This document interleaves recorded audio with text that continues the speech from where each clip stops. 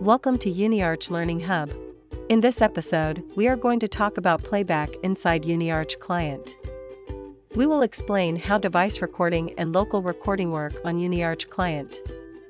Let's get started by clicking the Playback icon on the control panel.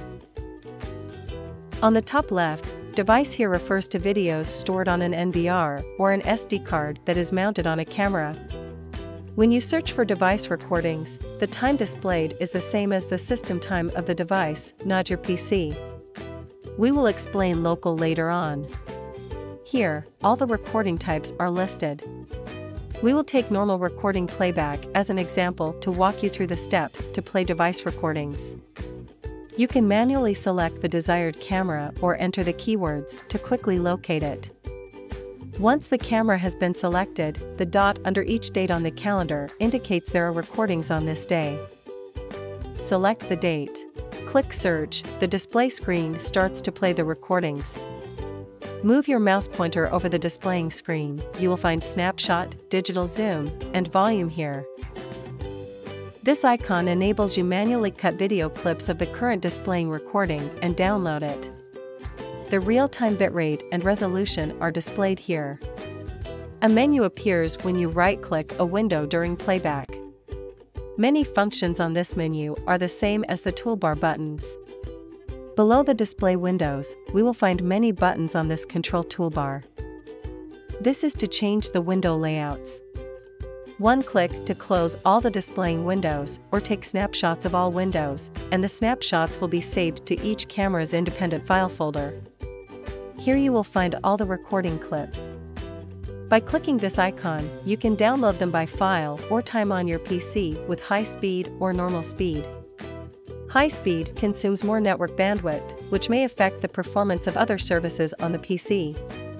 This option is recommended when there is no need to guarantee the normal operation of other programs or services.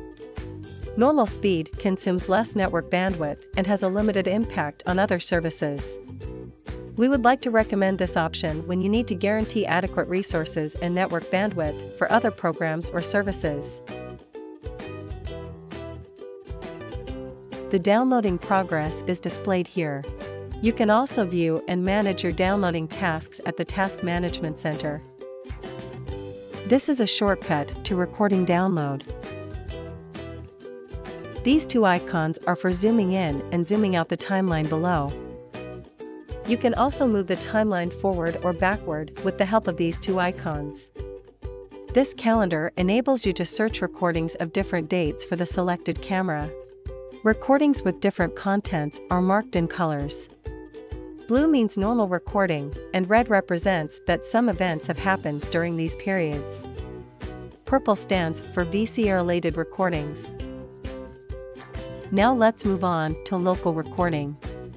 Under the Local tab, we can search videos and pictures stored on the PC, and the time of local recordings is the time of this PC. Select the device and search time. If you want to search recordings, then select Recording. All the recordings will be listed on the right. Searching the pictures saved on local is just the same.